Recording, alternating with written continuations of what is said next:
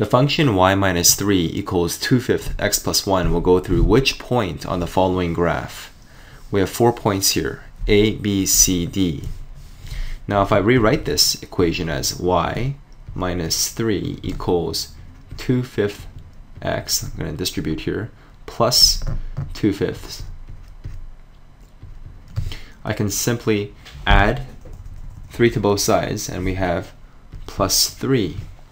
Now 3 here is going to be the same thing as 15/5. So if I rewrite this, we have y equals 2/5 x plus, going to add these numerators, 17/5. So using our calculator, we have 17 divided by 5 is 3.4. So this here is the y-intercept. Y-intercept of 3.4 is 1, 2, 3, approximately here. This is the y-intercept. Whereas this part here, 2/5, this is the slope. A slope of 1 is 45 degrees. A slope of 0 is flat. A slope of 2 is pretty steep. A slope of 2/5 is a little bit kind of flat like this, but still increasing since it's positive. So the only viable point that's going to go through this is point A.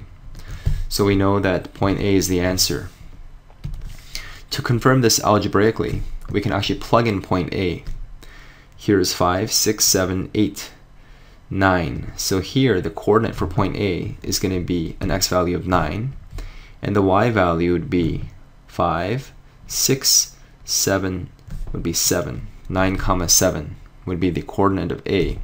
If we plug it in, if indeed this point is on this line equation, by plugging in these x and y values, we should have this equality hold true.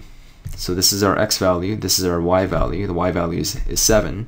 So looking at this nice equation here, we should be able to plug it in and confirm that left side equals right side. So the y value is 7. 7, does it equal 2/5 x? The x value being 9 plus 17/5. So does 7 equals 2 times 9 is 18. 18/5 over 17/5.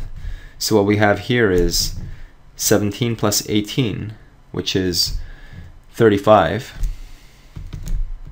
35/5, and then 35 divided by 5 is 7. So yes, 7 equals 7, left side equals right side. So this point A actually is on this line equation, is on this line. So the answer is A.